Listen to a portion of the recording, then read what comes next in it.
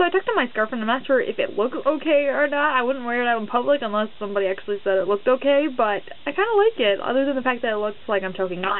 So I told you I was going to talk about what has just been going on lately through this video, so here is it. So yeah, starting my pitiful story, that was a very bad face. It started on Saturday, everything that has just been happening like crap to our family.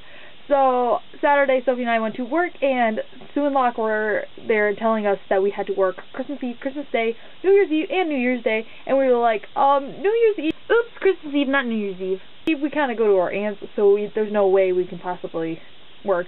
And they're like, okay, but you have to work the other 3 days. And then we get home and tell Mom and Pop, and they're like, no freaking way are you working Christmas. So, yeah, because it's obviously a Christian holiday, and so we tell them the next day, and they're okay with it, but obviously we're not getting any days off anytime soon.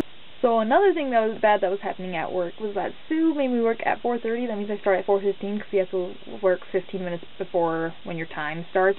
Yeah, it's ridiculous. But, yeah, so I didn't get as much studying done this weekend as I thought I needed to, and it was making me really, like, nervous and crazy and stressful, and so obviously you've seen how stressed I've been. Yeah, so just an amazing way to add to that stress. Yesterday, I came home from school, and, like, there were no cars in the driveway, and nobody home. I'm like, okay, this is a little weird. It's a Monday. There should be a car in the driveway. So I sit down and I watch some TV because I was putting off studying because I just needed some time. You understand that? So then I get a call from Lydia's friend, Allie, and she's like, hi, can I speak to Lydia? So I'm like, Lydia's not here right now. Have her call you back when she gets home from school. And then Allie was like, Lydia's up from Stella, we're in school today. And I'm just starting to freak out when she said that. Seriously, I'm like, that's a little weird. I have no idea where they are. But when she does get home, I'll have her call you. So yeah, I don't hang up on her, but we end the conversation. Then I call my dad's cell phone, and he doesn't pick up. Then I call my mom's work phone because I'm not allowed to call her cell phone because that's only for emergencies because she gets in trouble at work. Anyway, she doesn't pick up there, so I call my dad's cell phone again, and he doesn't pick up, and then I'm just starting to freak out because it's like, where's my family? Every little scenario is going through my head. So yeah, they finally get home, and everybody's just like sullen faced and stuff, and I'm like, what happened? And they're like, we got in a car crash. You got in a car crash? Oh my gosh. Yeah, so everybody is all bruised and not feeling good, and Sophie broke her foot. Or that's what they think, and so she's in a cast and crutches and stuff, which she can't use very well because everything hurts, and it's just a big, hairy mess, and our car is totaled.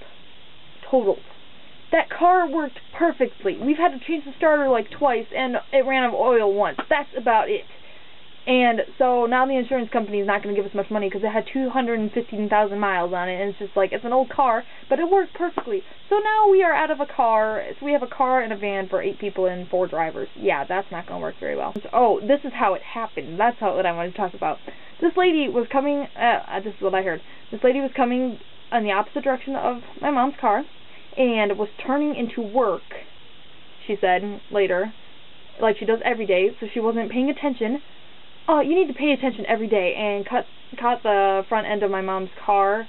My mom was trying to turn with her so that it wouldn't be a head-on collision, and so the whole, like, side of the car is, if I get a picture, I'll show it. It's mangled and totally wrecked, and oh my gosh, the airbags went off, and it's just like, everybody's hurt. Little kids didn't get as much because of physics. Yeah, it's just a big, crazy mess. Okay.